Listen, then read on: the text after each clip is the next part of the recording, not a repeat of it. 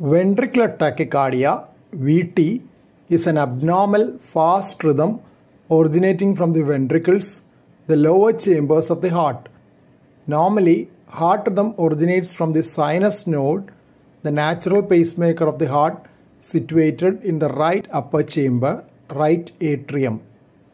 Ventricular tachycardia is a serious abnormality of heart rhythm which can lead to fall in blood pressure and occasionally progress to cardiac arrest or sudden stoppage of the heart. Ventricular tachycardia needs urgent treatment. Ventricular tachycardia can occur with and without other structural heart disease. Any heart disease which can cause a scar in the heart muscle, like a heart attack, can cause ventricular tachycardia. Ventricular tachycardia is usually riskier when it is associated with a structural heart disease, as both problems contribute to the risk of the illness. Those without structural heart disease are primary electrical disorders of the heart. There are certain genetic disorders which have high risk of recurrent episodes of ventricular tachycardia. Two important conditions in this category are the long QT syndromes and Brugada syndrome. Long QT syndrome is an electrical disorder of the heart present at birth, but it may not manifest immediately and can come with symptoms later on. Another genetically mediated electrical disorder of the heart is catecholaminergic polymorphic ventricular tachycardia, CPVT. In CPVT, the ventricular tachycardia occurs with emotional stress and exercise. It can occur in children, causes a lot of distress, and is a dangerous disease. Abnormalities in the blood levels of electrolytes like potassium and magnesium can also cause ventricular tachycardia. It usually occurs when blood potassium or magnesium levels are low. Both are related in a way that when blood magnesium levels are low, potassium levels also come down.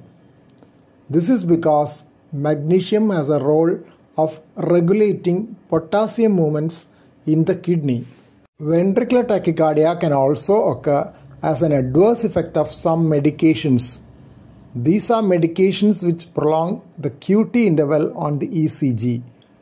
They produce acquired long QT interval and have manifestations like the congenital variety.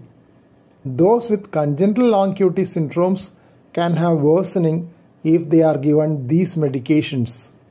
In fact, QT interval testing is routinely done when any new medication is considered for regulatory approval.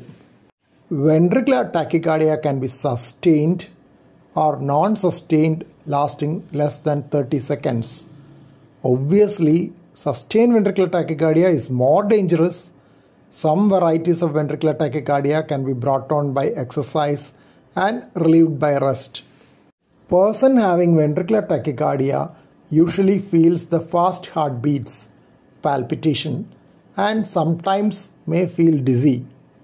Rarely, unconsciousness and fall can occur if the ventricular tachycardia is very fast. Such fast VT may need immediate correction with a regulated direct current shock given by a special equipment known as defibrillator. Other cases can be treated by medications given as injections. After treatment, tests are needed to find out what was the cause and to know the chance of recurrence. Ventricular tachycardia is documented by an ECG, electrical recording of the heart, taken during the episode. If that opportunity was missed, it can be documented by longer-term ECG monitoring, like a 24-hour Holter monitoring. Infrequent episodes need external loop recorders, which can monitor about a week, or an implantable loop recorder, which can monitor for 3 years or even more. Any abnormality in blood electrolytes have to be corrected and cause for the abnormality identified and treated. Any potential medications which had produced the ventricular tachycardia as an adverse effect has to be discontinued and substituted with another suitable one. When there is an associated structural heart disease, that has to be treated appropriately. Those with recurrent episodes need continuous preventive medications. A special device known as an implantable cardioverter defibrillator (ICD), which can monitor the heart rhythm regularly and give electrical treatment when needed, is another life-saving option. Thank you for watching this video. Please subscribe, like, share and post your valuable comment below this video.